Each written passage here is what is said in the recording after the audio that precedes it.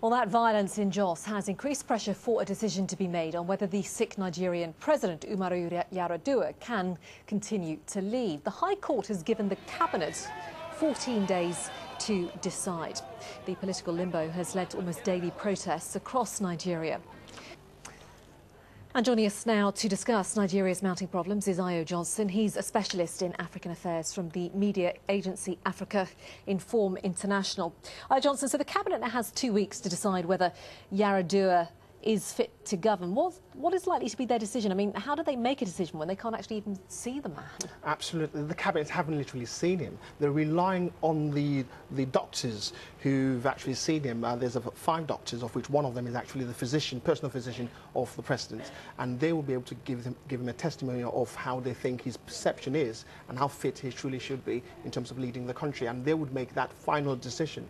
And again, they don't have a choice. This is a federal decision from a court which has requested that happens now. So given that it's Yar'Adua's own doctors, are we assuming they're going to say that he's fit to carry on? Or is there any doubt about that? That's what I'm asking. Well, it's very difficult to say because no one has seen him. What we have heard, we've heard him speak on other networks saying that he's well or is getting better, but it hasn't actually quelled down the claims and the counterclaims of him not being, that he's dead or he's not fit to govern and there's a power vacuum. So there are these issues which have got to be resolved, but nonetheless it means that his deputy, Jonathan, is actually has been given some level of powers to at least be able to govern in the short term, but to actually be able to control the country properly, he needs formal powers. Should he take over, it does cause other problems though, doesn't it? Because it upsets the Christian-Muslim balance in the way the country is governed. Just explain that. It is quite complicated, but basically they swap around, don't they? Absolutely. The PDP, which has been in power ever since 1999, when civilian rule followed in Nigeria, they've got this system of rotation between the north, which is predominantly the Muslims, and the south, which is predominantly Christians.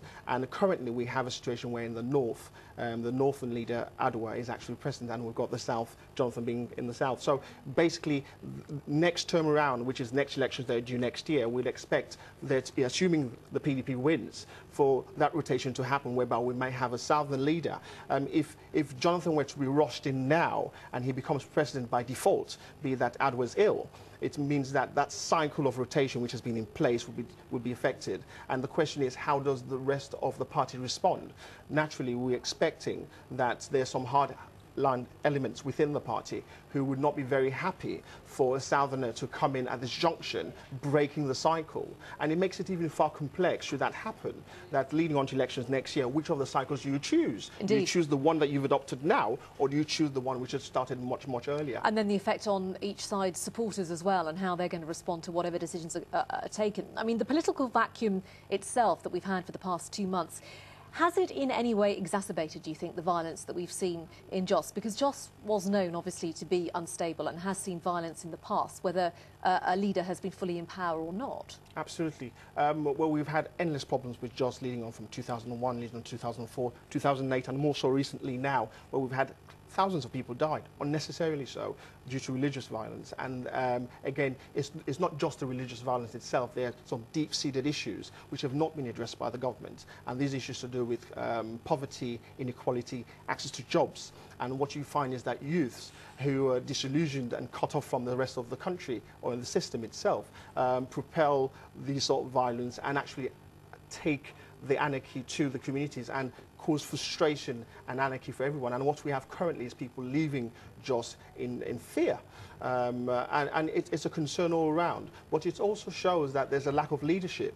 There's a lack of leadership at the federal level because the government clearly, even with this administration and the previous ones, have not been able to stem this problem over 10 years. And there's also a lack of leadership at the local level. And more so, the leaders, the imams and the priests on both sides have not done enough for their people, I'd have thought. Ayo Johnson, thanks very much indeed for explaining that so clearly. Appreciate it.